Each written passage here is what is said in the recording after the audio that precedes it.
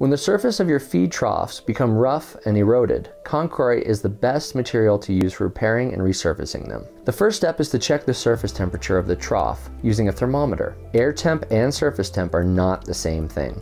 The concrete temperature can be much different than the air temperature. Don't apply Con-Korite if the surface temp is below 50 degrees Fahrenheit. Surfaces over 90 degrees may cause Con-Korite to harden extremely fast. Materials needed for applying Con-Korite include concrete trowels of various sizes, knee pads, a grout sponge for surface finishing, a 5-gallon bucket with water for cleaning trowels, a thick nap paint roller, a roller tray for KB25.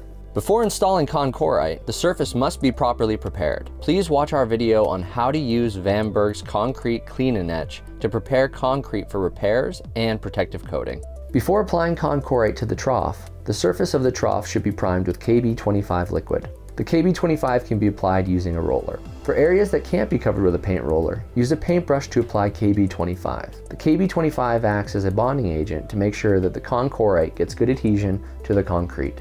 For larger areas or high volume repairs, the KB25 can be applied with a pump sprayer and then spread with a long nap roller. For detailed instructions on mixing Con-Korite, see our video on how to mix Con-Korite Rapid Set High Strength Repair Mortar. After mixing the Con-Korite, use a trowel to scoop the mixed Con-Korite from the bucket and place it in the repair zone.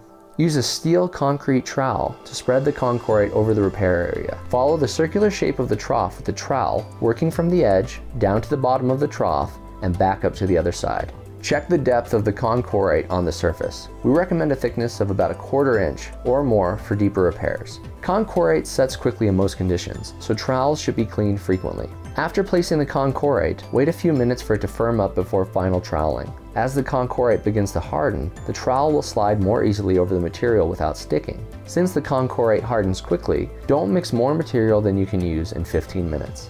As the Con-Korite begins to harden, make additional passes with the trowel to smooth and finish it. You may want to use a round end trowel to eliminate ridges and trowel marks. After about 15 minutes, use a damp but not dripping wet grout sponge to finish smoothing the surface of the trough.